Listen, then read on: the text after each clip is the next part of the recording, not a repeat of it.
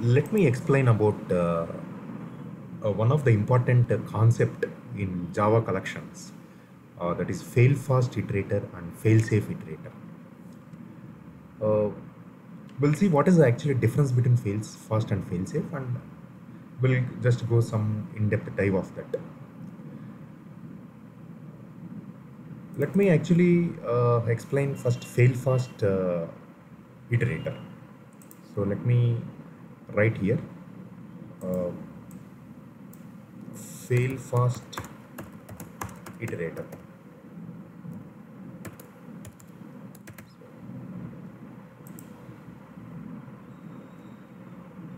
So I will not actually go in depth of iterator concept. So iterator is just actually which iterates over a collection of items.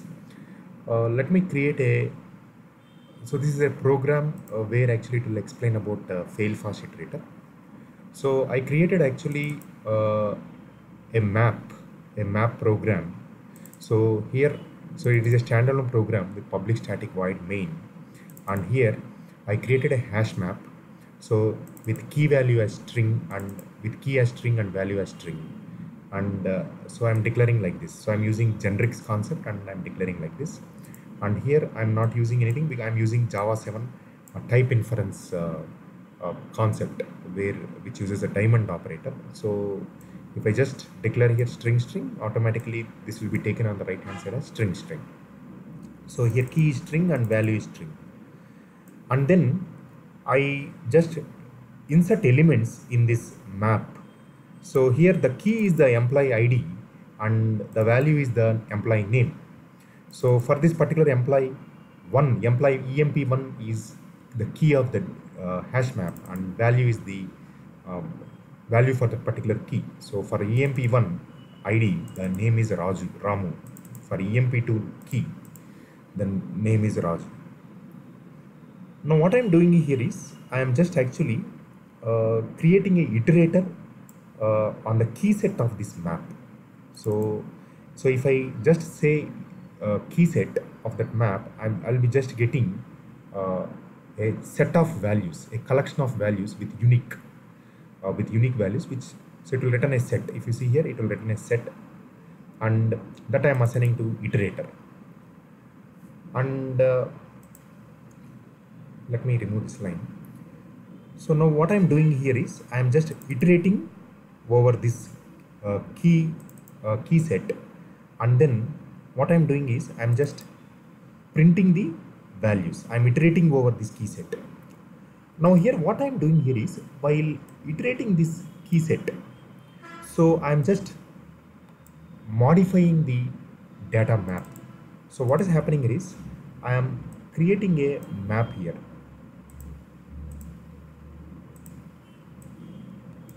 So this is what I call it as map, my hash map. I can say this hash map,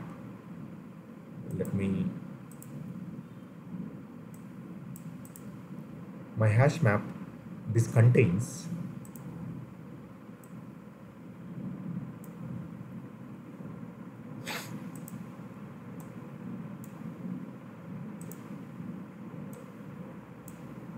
so this is my hash map with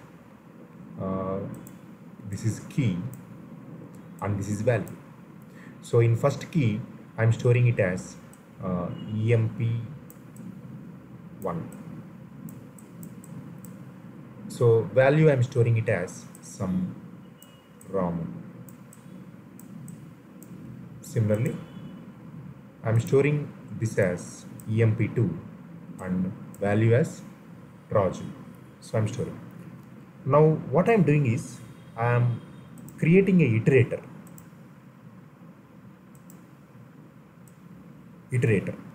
So this is what I call it as iterator.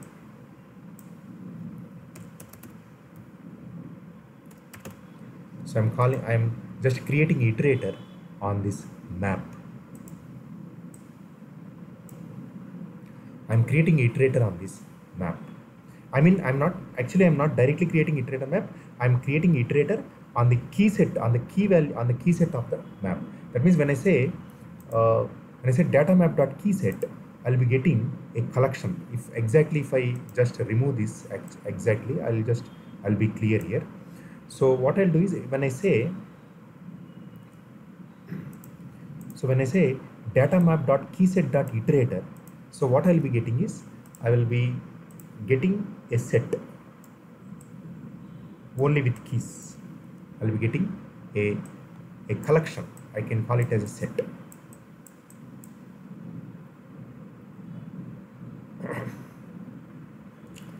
Now what I'm doing here is when I say data map dot key set dot iterator, so basically this is not an actually, just think it is a logical object. Think this is a logical object. Now my iterator will be operating on the keys of this set. That means it is actually pointing to the actual data map object only. So that means this keys belongs to the actual data map object only. Okay, but this just for understanding, I'm just creating a logical thing. So actual object is your iterator object and your hash map object. Only two objects are there. Okay, currently this is just a logical object. So when I iterate over the set of these elements, so that means these set of key elements are pointing to the actual object only. Okay. Now what will happen is, while I'm iterating over this hash map, as I told, so this set of objects belong to the same hash map object. I mean, so this is just a logical object. So I'm iterating over the keys of this map, and that means directly I'm actually iterating over this hash map. So when I iterate over this hash map, now if I try to modify this hash map, that means I'm trying to add one more key value pair to this hash map. So what will happen is, so it will throw a concurrent modification exception. So let me try to run this program. If you see, I got a concurrent modification exception because I'm iterating over that hash map, and when I'm trying to add a new entry into the hash map, I'm getting concurrent modification exception. If I open this, I can see throw new concurrent modification. This is actually hashmap.class. So if I see this condition, if mod count not equal to expected mod count, so it will throw concurrent modification exception. What is this mod count and expected mod count is? So whenever I add elements into this hash map, so my mod count will be 2.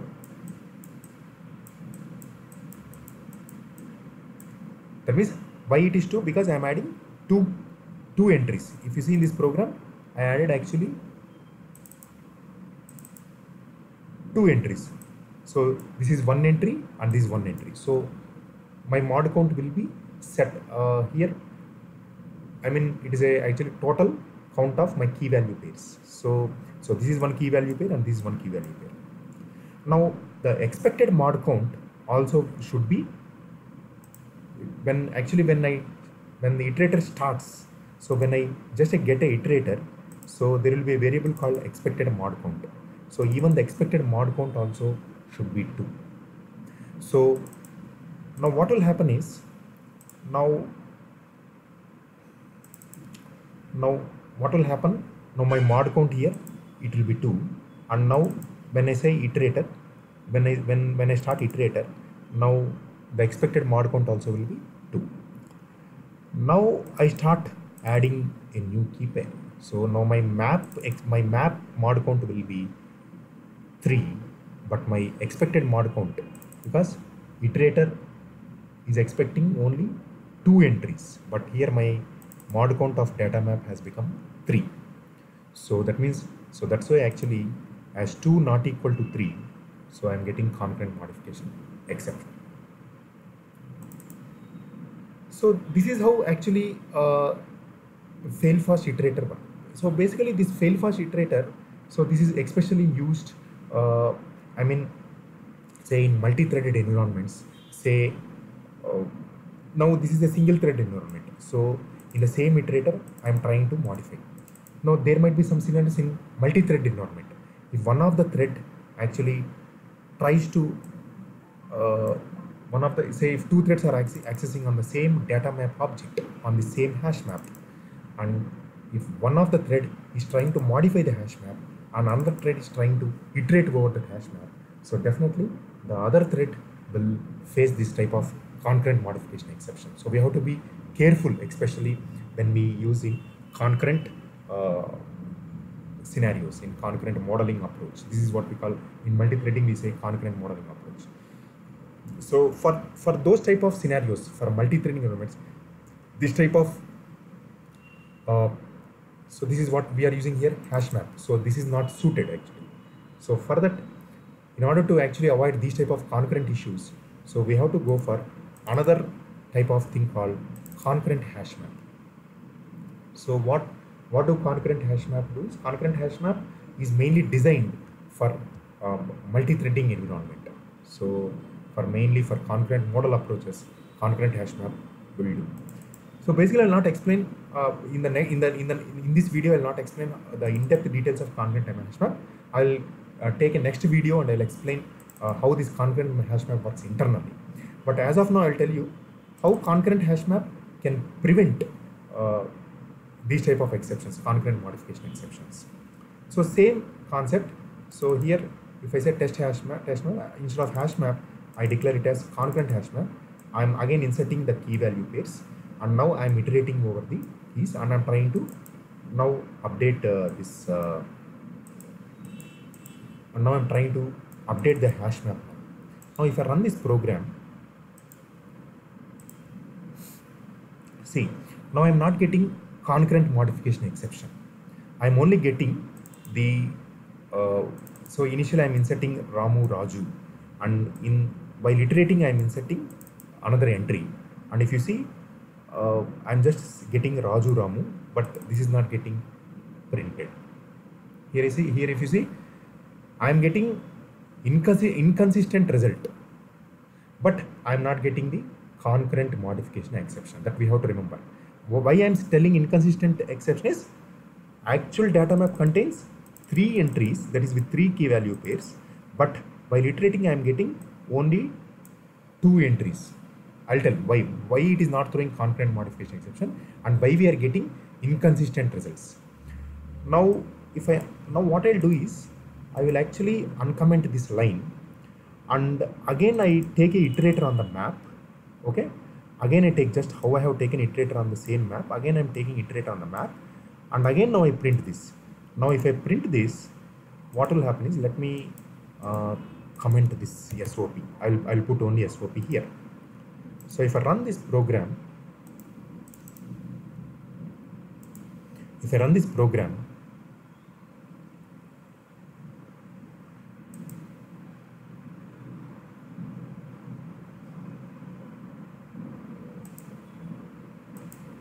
me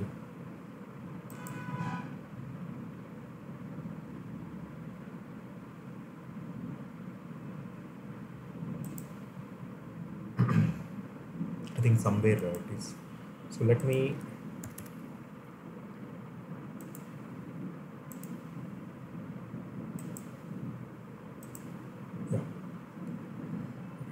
now if I run this program, so initially I got Raju Ramu, okay, and then I'm just printing after, and after what I'm doing is, again now I'm getting the new entry now.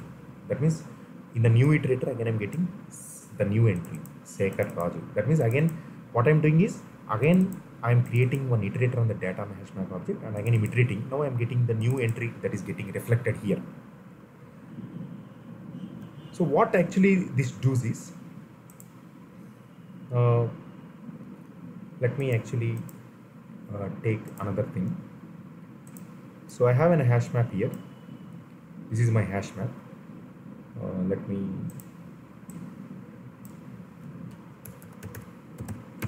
hash map with 3 key value pairs, with the 2 key value pairs. Sorry, initially it is 2 key value pairs. With the 2 key value pairs I'm doing. Now when I with 2 key value pairs. Now when I say iterator on this hash map, so this is what we call it as concurrent hash map. So, so the iterator on the concurrent hash map will always work on the snapshot of this. That means, so a snapshot of this hash map will be created. That means this is again another object. Okay, this is what we call it as snapshot.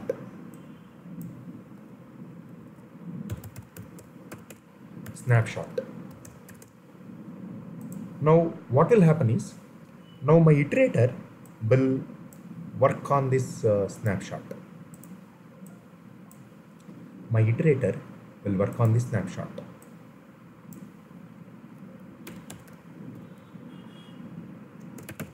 My iterator will, that means my iterator will iterate the key value pairs. Snapshot is again another, that means at that particular time my hash map contains how many key value objects. So those key value objects will be reflected in that snapshot. When at the time of creating the iterator on that hash map, a snapshot will be created, and in that snapshot how many key value pairs are there? So 2 key value pairs are there. So now my iterator will work on these 2 key value pairs. 2 key value pairs. Okay. Now my iterator will work on the 2 key value pairs. Now while iterating, I am just modifying again the hash map object. Now which hash map object is modified? It is not on the snapshot, remember. It modifies on the original hash map object. On the original. So on the original, it will add a new entry. Okay. So let me actually, okay. Sorry. Let me remove this. Okay. So let me, on the original object, a new key value pair is added. So that will not affect my iterator here. Whereas in the earlier failfast thing, so what is happening there? So there actually the iterator is operating on the same hash map object, and that same hash map object is being modified concurrently, and that's why it is throwing error. But here my iterator is operating on the snapshot object, and my hash map is being modified. That is, the original hash map object is being modified, which will not affect the snapshot. So that's why here you are not getting the concurrent modification exception, and also you are seeing inconsistent result, because my snapshot contains only 2 key value pairs, but now my original hash map contains 3 key value pairs, but my iterator is operating on the snapshot that was taken before the new entry is being added. Earlier my hash map contains only 2 key value pairs. At the time my iterator has taken the snapshot of that hash map and is working on that hash map.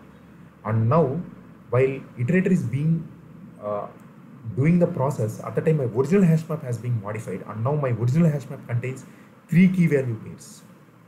Now that's why what we can do is, now I will take another iterator on the hash map.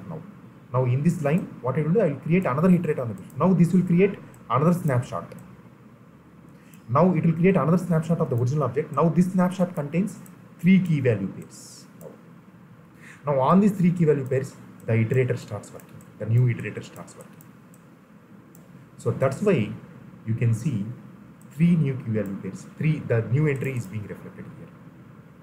So in this way, though we don't get consistent results, but we are not getting the concurrent modification exception. This type of hash map, concurrent hash map, is very well suited for multi-threading programming. In our concurrent applications, generally our real-time programs are generally multi-threaded programming applications.